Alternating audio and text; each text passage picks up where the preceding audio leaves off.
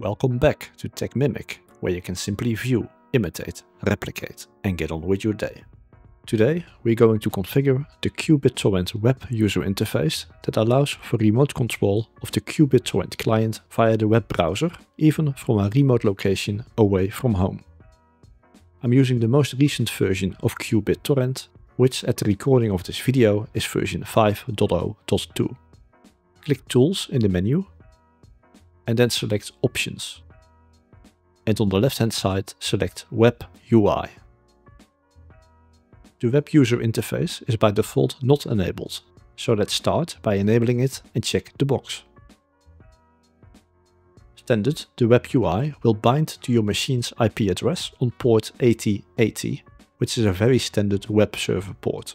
This is already occupied on my machine by another web service, so let's change the port to 8090.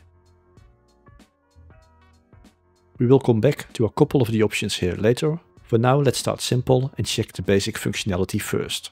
The default user account is admin with a default password of admin. Of course, we need to change that immediately. Select a username and a password. Standard, all clients will need to authenticate, but this can be changed in such a way that the IP addresses from your local network have direct access by bypassing authentication, or even for remote IP addresses that you have placed on a whitelist. After 5 unsuccessful authentication attempts, the client will be locked out for a duration of 3600 seconds or 1 hour. This setting will prevent brute force dictionary attacks and relay it against your qBittorrent web UI. I won't go over all of the options, but it's nice to see that things are highly configurable. You can even change the default web UI look and feel, and also reverse proxy support is available. Now click OK. And for the basic functionality we are now already done. Open a web browser and browse to your local IP address or local host address 127.0.0.1 and connect to port 8090 or the port that you have specified. The qBittorrent web UI login screen appears, and log in with the username and password specified earlier. If you are used to the local qBittorrent client, there won't be any learning curve here with the qBittorrent web UI. It makes sense that it is also on version 5.0.2.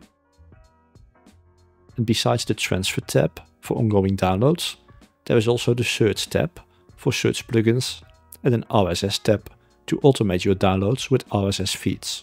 If this is something you would like to check out, both topics are explained in detail in their own separate videos. Links are in the description below for your convenience. From a basic functionality standpoint, you are now done.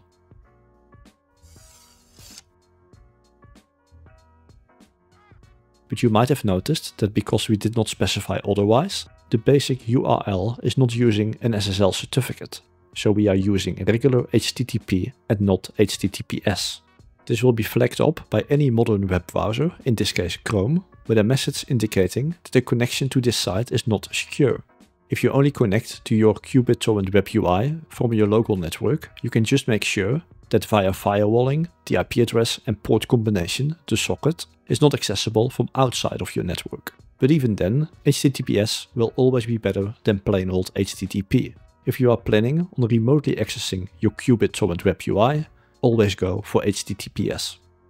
To enable this, go back to the web UI section in the options and select the box Use HTTPS instead of HTTP.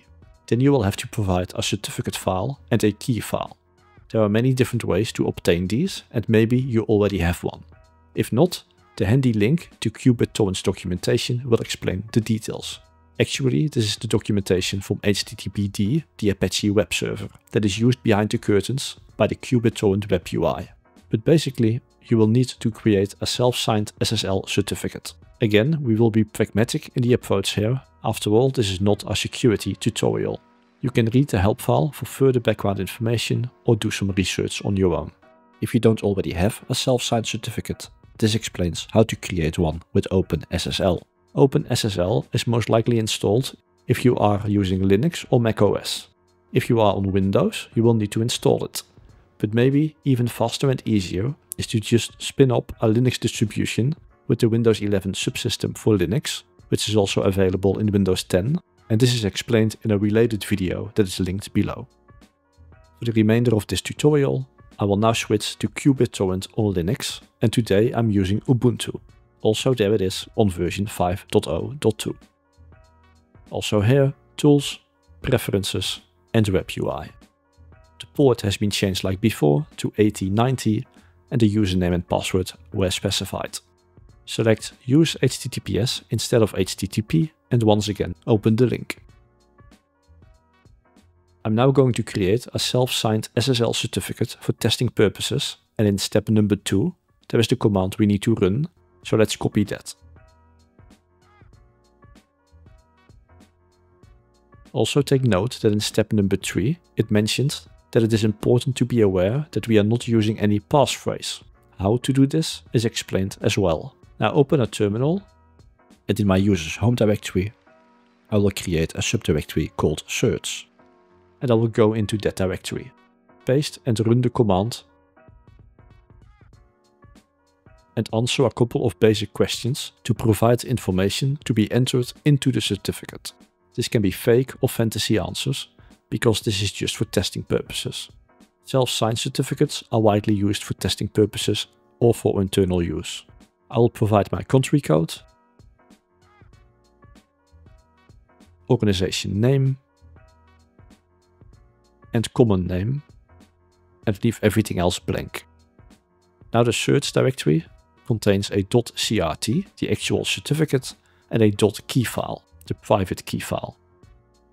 Go back to qBittorrent and browse to the .crt file for the certificate and the .key file for the private key file. When both are correct, the orange icon with an exclamation mark should have changed to a green icon with a check mark. Click OK and open the same URL as before in a browser. This time the browser is Opera. Even though we are now using HTTPS, there is a message that the certificate authority is invalid. This is to be expected, as this is by no means an officially issued certificate, and self-signed certificates are not trusted by browsers anyway, because they are mainly used for testing purposes and internal use. Chances are that you have seen this exact message many times before. Click Help Me Understand, and then proceed to 127.0.0.1, and there is the login page. If you click Not Secure in the address bar, the same message as earlier is displayed, but this time there is a certificate details option available. Click this to show the certificate being used. There the details specified during the creation of the certificate are visible, including the SHA-256 fingerprints. Also take note that the test certificate by default will expire in 30 days, 30. If you want this to be longer, use the -days option during the earlier OpenSSL command. Log into qBittorrent, and there it is, ready to go. But this time via HTTPS, so the qBittorrent webui traffic is no longer in plain text, but encrypted via SSL. As stated, this was not an in-depth security tutorial, but just a pragmatic approach. You can work with the qBittorrent webui via regular HTTP just fine, but I wanted to explain the option to configure HTTPS as well. That's it. Hope it helped, and if it did, please like the video and keep it up. Until next time, bye!